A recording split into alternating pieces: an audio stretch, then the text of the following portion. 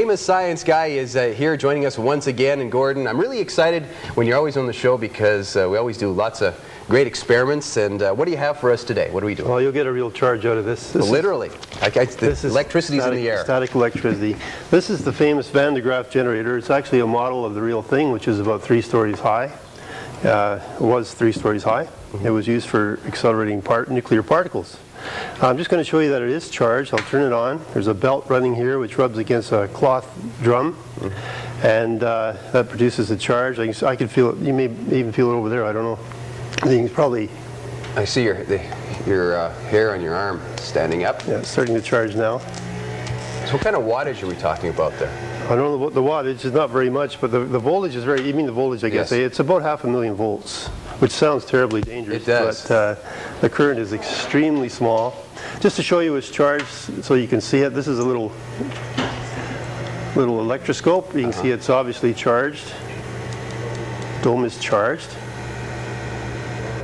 Now these are some of the most popular experiments, aren't they, when kids go to science centers? This is the climax of any science show. The Van de Graaff is very handy for classroom use because in some parts of British Columbia they actually have rain, you know, like here, and they can't get a charge using the usual method, so the Van de Graaff is a big help to them. One of my favorite demonstrations are flying saucers. These are flying saucers here. And this is their home base.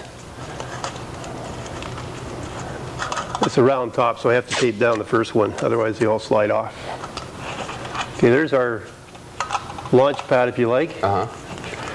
And here we go. And here's a few flying saucers, potential flying saucers. Here we go. One more. I see a few lids are going to be flipped here today. That's for sure. Okay. Okay. Are you ready? Yeah. Okay, what's going to happen? Let's see. So they're like, oh, holy cow, look at that.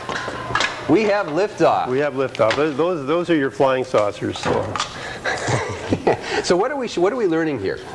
Well, we learned that if objects have the same charge on them, they repel each other. Right. That's the main thing you learn from this. Another interesting application of this, if I want to take the charge off, I just touch it with something like this. A coffee can works well because it has lots of grounds in it. Grounds charge. That's right. Good one. Now this You and I are reading the same joke books, obviously. Ooh. And that's a bad sign. So you're giving it a toupee there? Giving it a toupee. This is a rabbit's fur, and I use this for producing static charge sometimes. But I always tell the people at my science shows that I'm going to bring the rabbit back to life. So let's bring it back to life here. There we go. This is definitely a hair-raising experience. It is, you know, more ways than one. And he's back to life. There you go. Wow. Sometimes it flies off. When you get cracking, you literally get cracking. That's for sure. Static electricity cracking. Okay. Okay, so are we ready for the piece de resistance? We have a volunteer here. Yes, our lovely assistant today, Kara Byers, usually behind the camera today, folks, working in front. Thanks for submitting to this, Kara. Oh, no problem. This could be revolting, I'll warn you.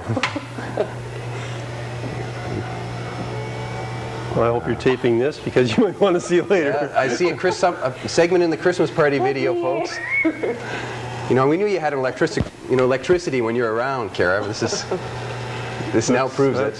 That's definitely working well. You have the right kind of hair for this, that's for sure. Okay, so how long is it going to take Kara's hair to go back there? I know. Well, actually, it will probably stay that way the rest of her life. Oh, really? Oh. No, not really. Don't step down yet. I'm going to turn it off.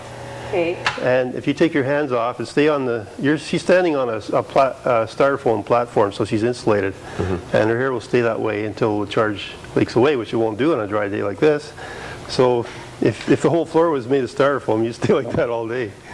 But as soon as you step down, then her hair. And no, not quite. So semi-returns. You're still a little bit insulated, but it'll go away eventually. Maybe about 4 weeks, and then it'll be gone. Not really. It'll be gone in a few minutes. So Gordon, I guess people in the audience looking at that going, ohm. Because today's experiments, of course, electricity. That was electricity, static electricity, and Excellent. Well, thanks for joining us. That's about all we have. Yeah, so you're going to take a few weeks off and join us later, I would imagine. That's up to you guys. Yeah. Well, it was fun. Thank you. Thank you. Gordon Gore, of course, a former science teacher actually here in the Kamloops District, our science guy. When we come back, we'll talk about the Kamloops Interior Summer School of Music, that and a whole lot more. You're watching TV7 Midday.